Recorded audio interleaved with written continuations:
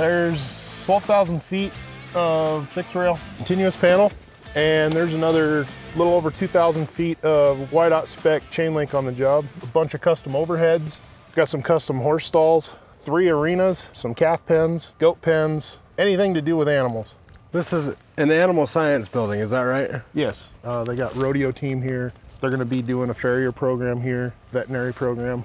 Just in your fence alone, how much concrete do you have? Probably right around 160 yards. Oh my gosh. How many pounds of welding rod have you used? We are finishing up the last carton that makes 700. 700 pounds of rod, 160 cubic yards of concrete. And that might be just a little bit on the low side because some of these posts require more concrete than the others. And you dry packed all that, right? No.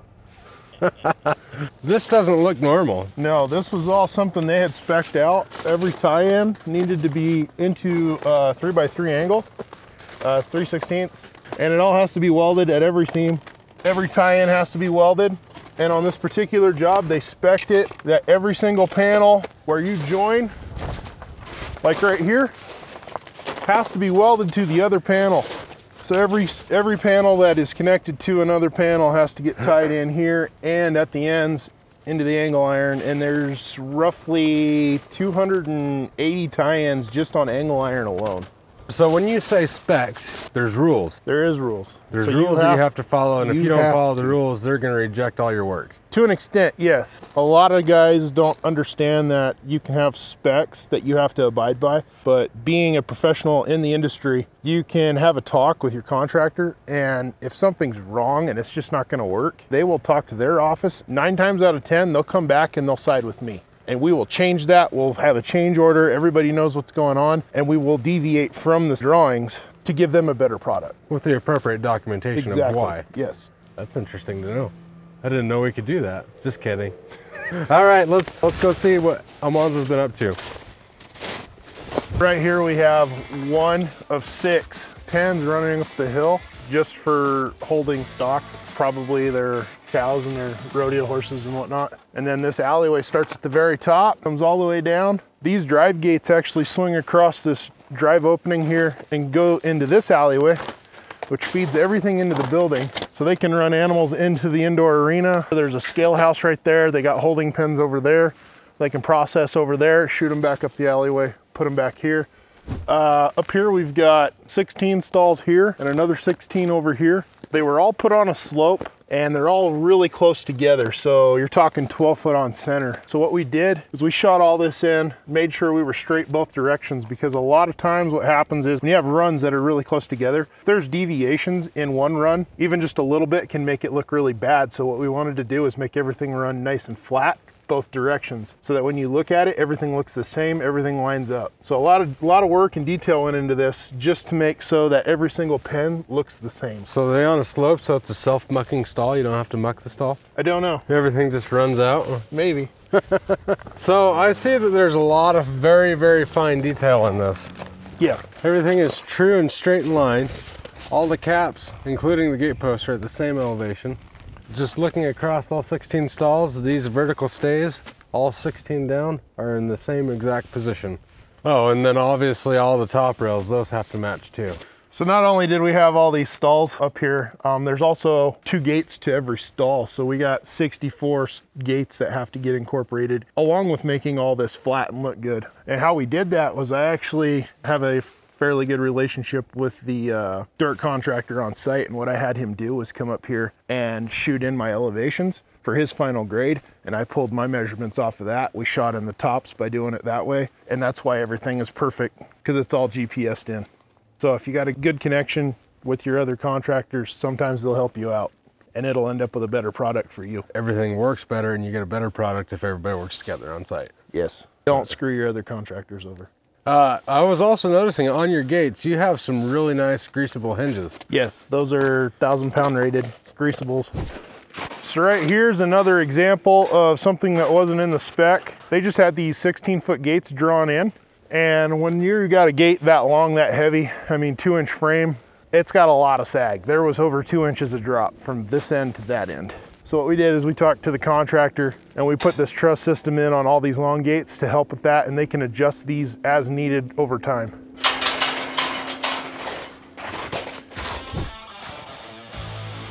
All right, so here you have your perimeter fence that goes all the way around. You probably had some challenges there as far as elevation and dropping your top rail with your fence. Yeah, so a lot of this, like this perimeter, was not on a pre-graded flat surface, so we had to roll with what we were given. What you see is what you get. Yeah, exactly. And a lot of this, I mean, other than like the horse stalls that were shot in clearly with GPS, we do all this by eyesight. So all your elevations are done by eyesight, all your lines done by eyesight. So you probably pulled like a whole bunch of strings for this? No, pull the string to market and that's it. And it never comes back out again? Never comes back out again. A lot of people don't believe us when they see it. I've had multiple guys show up on this particular job and ask where my string line's at. It's in my truck, right where it's supposed to be.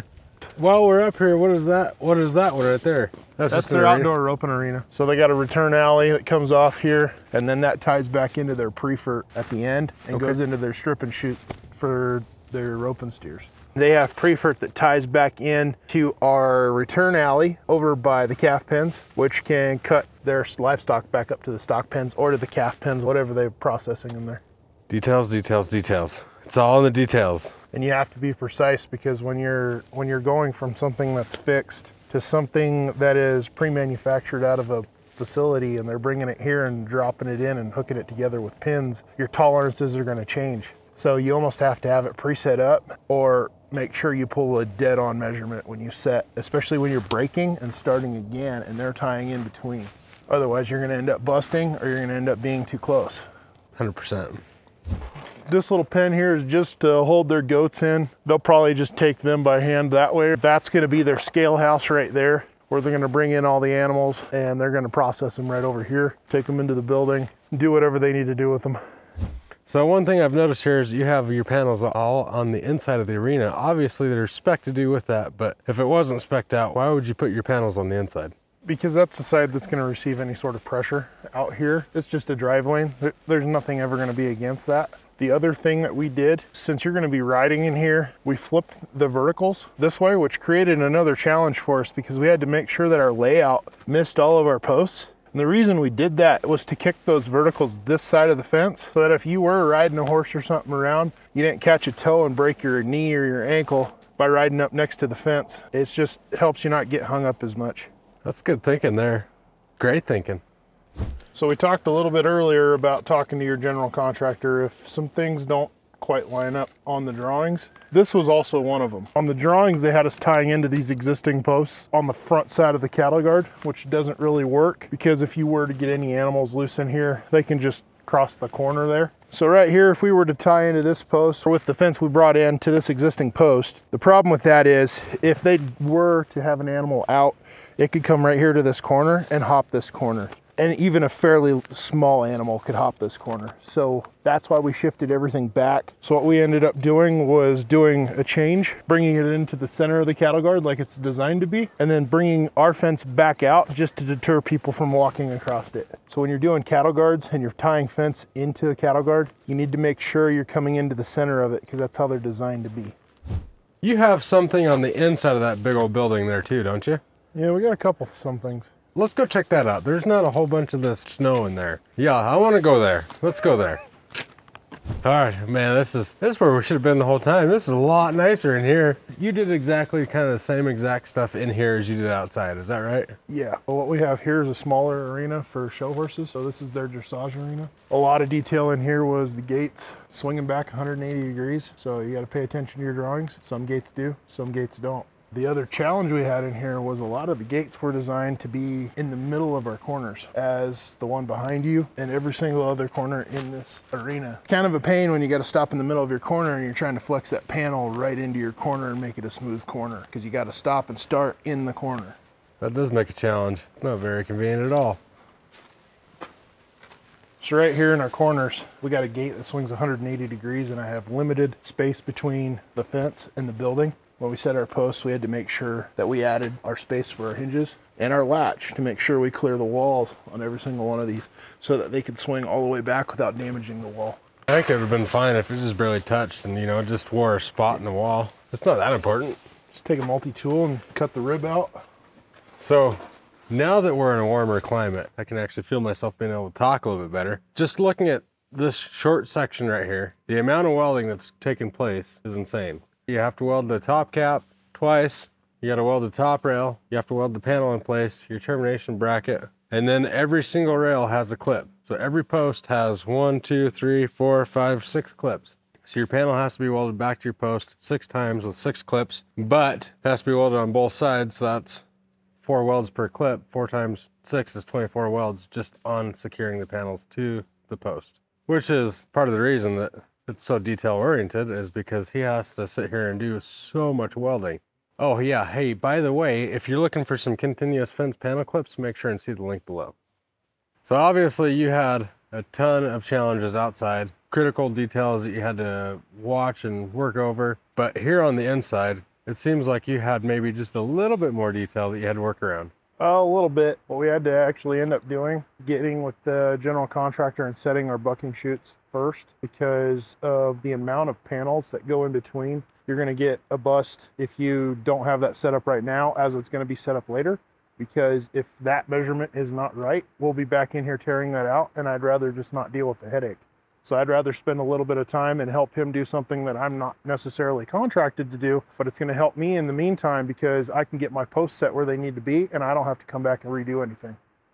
So these are the bucking chutes you were talking about, and you set these first and then you built off of that. Yes, because we got gates that go off either side. We got a return alleyway that comes here. This return gate has to go out to the alleyway that we saw come in from the outside that we built. It's going to come through the pre-fert panels on the outside here. Everything has to tie in and lead back out to those stock pens. And just right in here, but then as soon as you round the corner, you have more gates in front of more doors. So you have to make sure that your gates and your doors line up. There's just an insane amount of stuff you probably had to work around and you had to deal with and make sure that everything was 100% correct. That, and it takes a lot of time getting 34-foot sticks of top rail through a 14-foot door. Oh, I could see that being a problem. I didn't even think about that. Your door's only so wide, but your panels are 20 feet. So did you just like take some roof off and have them crane it in for you? Nope, we had to sling everything in and pull it in with the skid steer. But you figured out a way to do it. Yeah. Now before we wrap up here, he already said that he has 160 yards of concrete in the ground containing all the posts for this project. He went through 700 pounds of rod, 130 gates on site. Is there anything else that I missed? I think we had 5,000 panel clamps. How many posts? Right at 1,200 posts. 1,200 posts. Not including the 7-inch. 1,200 posts, but then also in top rail, you probably had about another 11,000 feet in length in top rail that you had to weld. There was an entire semi-load and a half of top rail that went on into this. Now, how much would you say a stick top rail weighs? 200. Now, if you want to see him in action on another one of his jobs, make sure and see that job right here, where here he places a 7-foot security chain link fence around the rodeo grounds in Cody, Wyoming. I'm Dan with SWI Wyoming. And I'm Almonzo with SWI. We hope you have a good dang day.